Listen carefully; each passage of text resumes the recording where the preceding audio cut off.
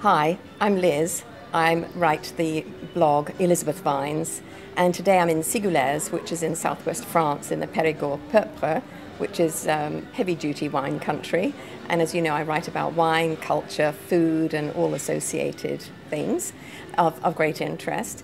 And today we had the meeting of the Confrerie, and as you can see, I'm in my regalia here. I'm wearing the colors of the Confrerie du Raison de Sigoules. And this is a confrerie that I've been a member of for about 3 years. And every year there is a special event in Sigoulès, which is the founding village of our confrerie. And today we are celebrating the annual event and introducing new people into the confrerie. So what are these confreries? Confreries are, if you think about old guilds or associations of workers that go back to the Middle Ages and medieval times, the confreries have the roots in that period of history. Today, in a modern context, they're more used as an adjunct to tourism, to economic development, and to really working in the tourism culture. And talking about culture, confreries are also about culture, and they've been recognized by UNESCO as having an intangible asset. And they are part of la gastronomie, which of course is so valuable in France. This is a cornerstone of French culture, is food and wine, and the confreries are regarded as part and parcel of that recognition through UNESCO. So why am I a member of a confrerie? Here I am, a Canadian, spending part of the time in southwest France. I was invited to join the confrerie because I write a wine blog, and I write about wine and associated activities. So I was asked if I would join the confrerie and actually act as an ambassador in Canada, so talk about the confrerie in more of a Canadian context.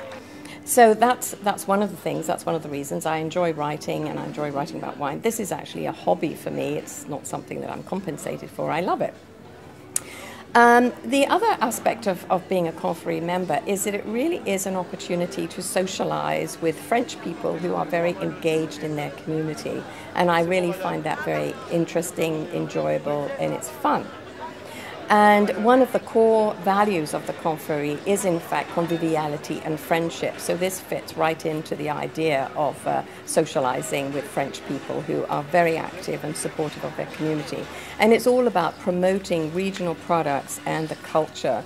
And our confrerie here not only promotes the regional products, but also arranges walks, randonnées, through the countryside so that people can discover the Perigord, which is wonderful. And another aspect of the confrerie which I have found particularly enjoyable is that it's given me the opportunity to go with some of my confrerie colleagues to other parts of France. And for example, I've been to the Pays Basque. This morning, at the end of one of our celebrations, we had the opportunity to hear the members of the confrerie from the Pays Basque sing, and they have the most wonderful voices, deep, very wonderful singing voices. And this is one of the aspects that I've really enjoyed, is this opportunity to go to other parts of France and become aware of their culture.